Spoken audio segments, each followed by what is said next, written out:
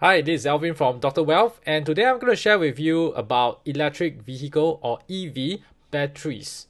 All right, why batteries? Because they are the key components in constructing all this electric vehicle, and you also understand that why the batteries are actually holding back the adoption of EV, as I share later. And there are many new companies, not say new companies, there are many existing companies trying to innovate the design of the batteries versus the incumbents that are already producing a lot of all these batteries, right? So it's a very interesting thing that I hope you can stay with me till the end of the video. The usual disclaimer, pause and read it if you need to. So it's about the battery. Why? Because the is a major inhibitor for mass adoptions of EV at this moment because the batteries couldn't be produced fast enough, right? That means and then also the battery cost is not able to be brought down to a level that everybody can afford an electric vehicle. So there are two things over here, all right? And the battery seems to be the bottleneck to the entire EV industry, right? So companies are vying to solve this problem, right? To create a solution for this battery technology. The current incumbents are your LG Chemical. That's the largest market share, right? It's from South Korea with close to a 25% market share as of Jan to September 2020 this year, right? And then the second one is from China, CATL, right? Has about very close to LG Chemicals, okay, just shy of 25% as well.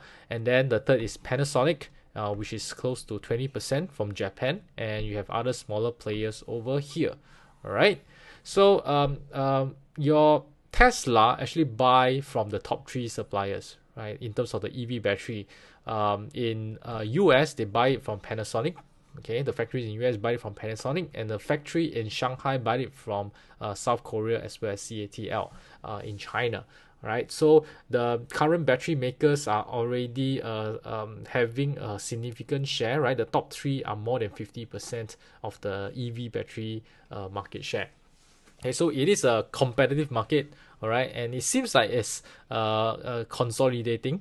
Okay, but as I said, the EV battery design is not superior yet, and there are new companies that are coming up to disrupt the industry.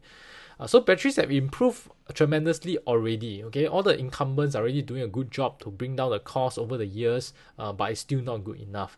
Right? Let me explain to you why.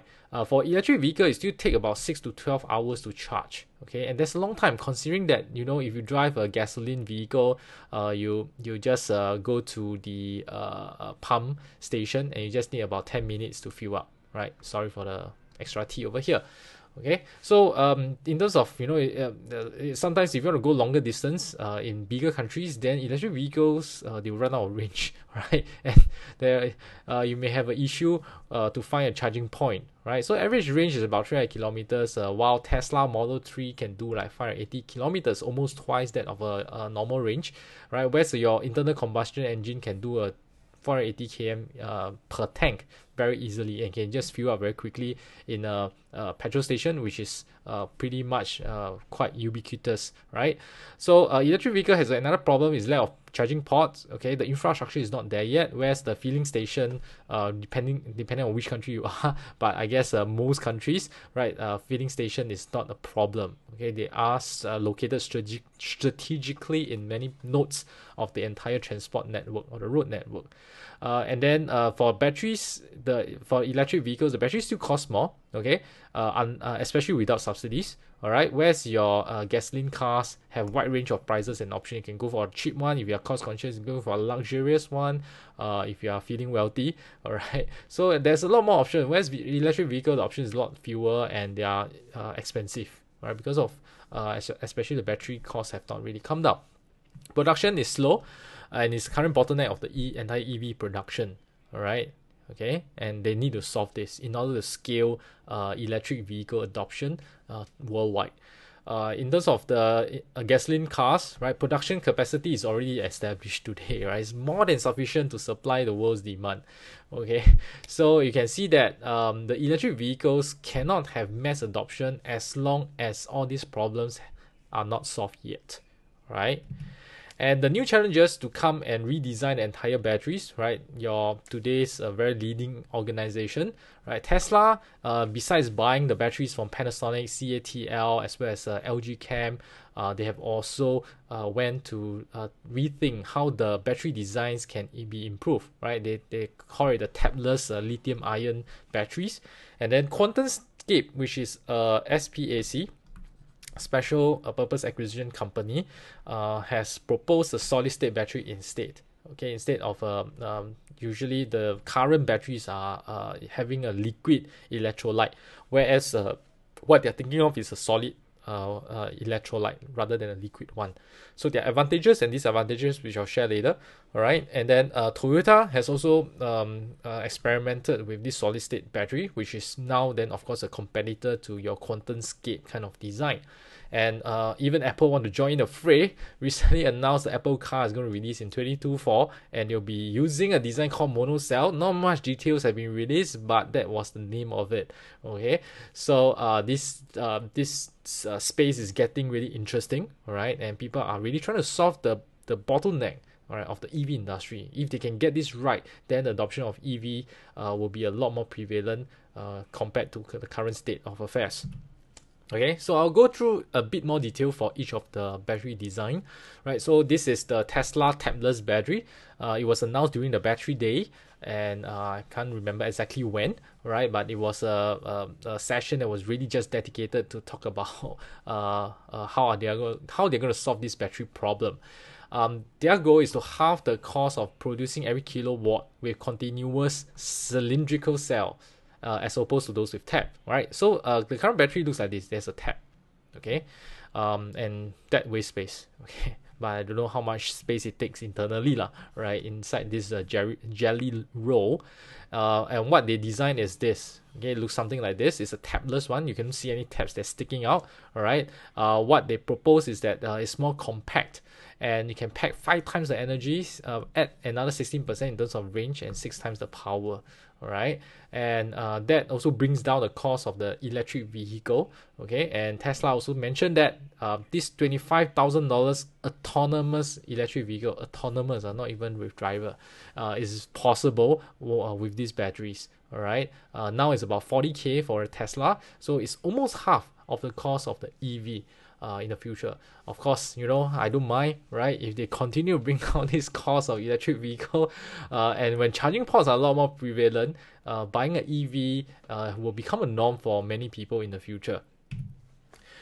This is what a solid state battery diagram looks like. All right, just a little bit of like a science explanation, a science experiment, if you remember your chemistry or your physics back in your school days, right? So this is the current conventional batteries. It has a liquid electrolyte, right? It's a liquid electrolyte.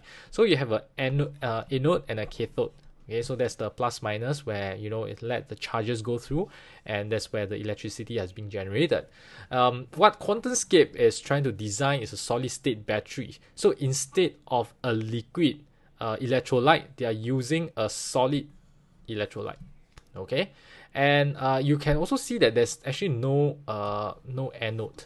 Okay, there's a cathode over here, but there's no anode, right? There's only an anode current collector. That's all. So, which means you can see the size can reduce tremendously, right? So that was one of the key proposition, and you don't need to have sacrifice so much space on the car in order for you to put these batteries, right? So that's what that design is all about. Okay, and solid state, if you remember your physics, right? Solid is more compact. You can pack a lot more atoms within a same space compared to if it is liquid, where the atoms are more distant apart, right? So that also means that even for the same size of battery, you can pack even more power and energy. All right, so that's the advantages of your solid state batteries.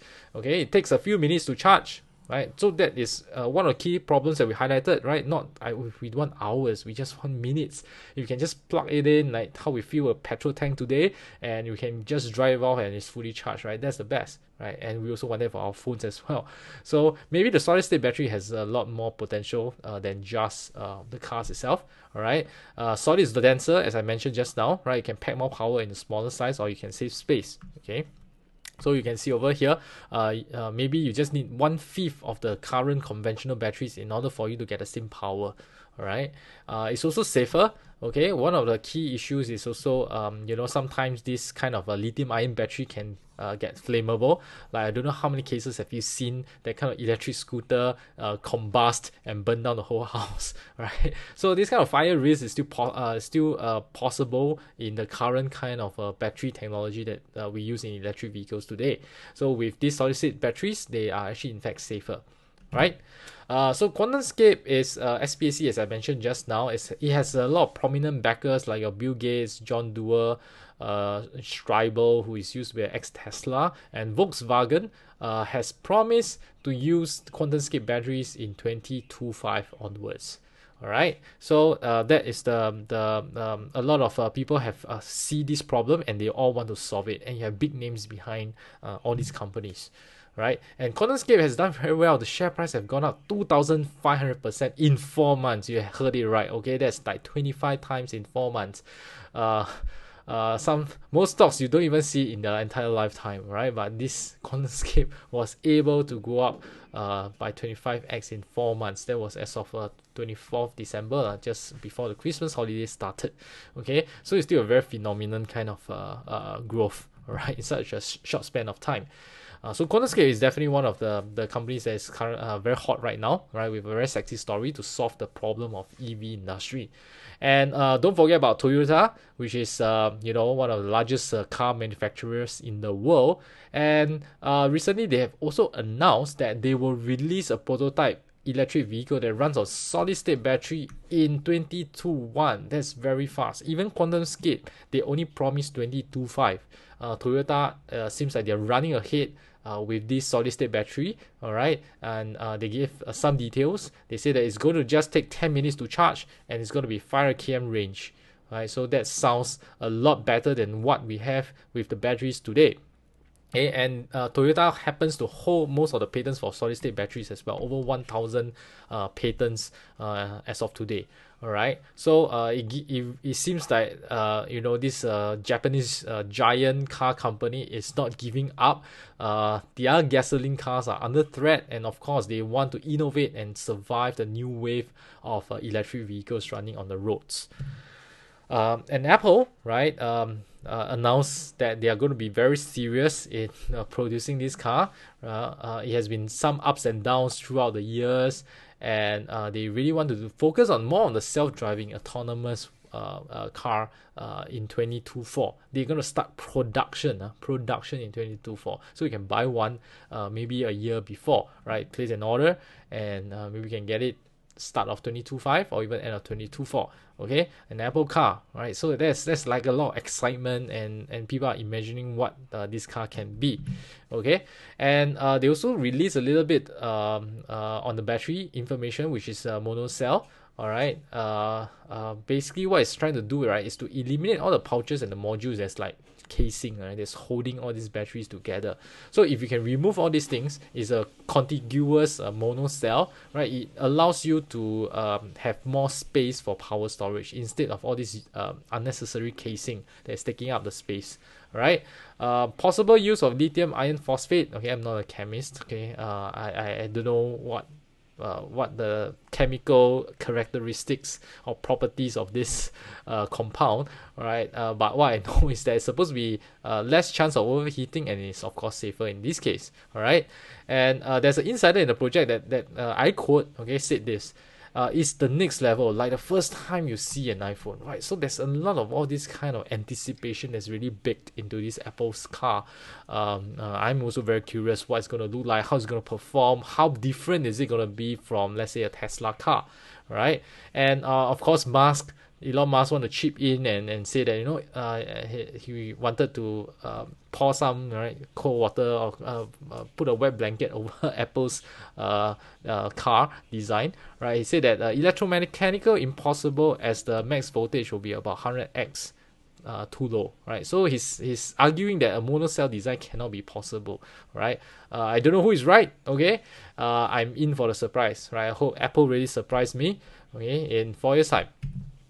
So in summary, batteries are very crucial to the current EV adoption, right? Because it is a bottleneck. It is a production bottleneck. Batteries can't be produced enough. They are too costly. And then it comes with associated problems in terms of safety, in terms of the availability of the chargers, all right, and the charging time. All right, so it is currently one that is holding back the entire industry. So we are on the verge. The good news is we're on the verge of a massive battery improvement in the coming years, right? Because we have so many people working on it, right? Each touting their method is the best, right? That should be the industry standard, okay? So a handful of well-resourced players, right? You have big names, right? Tesla wants to get into it, your Apple wants to get into it, your Toyota wants to get into it, and you have a QuantumScape, which is backed by a lot of well-known individuals, also want to solve this problem. And it's hard at this point in time which will become the dominant industry standard. It's very hard to tell who the winner is going to be, all right? But if let's say you are going to put a gun into my head and ask me to pick a company, okay, this is what I will say, all right? I will think that QuantumScape is too niche, right? Even though the share price have been performing very well and very excellent, and you have a lot of famous investors in this company, I do think that it's a bit niche, right? If they only stuck to batteries, right? Unless the batteries can be used in a wider kind of applications beyond cars, okay, then maybe that's more possible, all right? And then in terms of making cars, EVs, okay, I think Tesla is ahead, right? Regardless whether is it Apple or Toyota. Toyota maybe is better in the gasoline cars or even hybrids, but pure EVs, I don't really recall that they have very good models to really compare with Tesla. Okay, and then lastly, I would think that Tesla makes a more exciting and wider play because it is not just a car company anymore. It is an energy company. All right, they are looking at really like a clean energy play. Whereas relatively to QuantumScape, it is focused on just the battery itself, right? But Tesla, they are more vertically integrated. They make cars. They actually is really an engineering company, right? Plus come an energy company, and also that Elon Musk is thinking of merging all his separate companies into one mega corporation, all right? So if you ask me, I do think that out of all these four, probably Tesla looks a lot more interesting in this space, all right? But that doesn't mean that I will buy them at this point in time, because the share price of Tesla has also performed very well, okay? And that suggests some kind of a premium to the share price at this point in time. Okay, so I hope that now you have a better understanding about EV batteries and the opportunities, as well as the issues, and as well as the uncertainties that are revolving around the design, the final industry standard for all this EV. But as consumers, I do think that this is going to be exciting, right? I do think that the problem of this battery issues will be solved in a few years' time. And autonomous vehicles is also going to be a very close possibility. So I don't know about you, but I'm very excited about future. Whether I would invest in these companies or not is another question, right? But as a consumer, I'm really very excited to see what the future brings. Okay, hope you enjoyed the video. Give me a like on the video and comment below, right? Let me know what you think and what kind of companies or what kind of industry would you like to get me to analyze next. Right? Thanks for watching and good luck.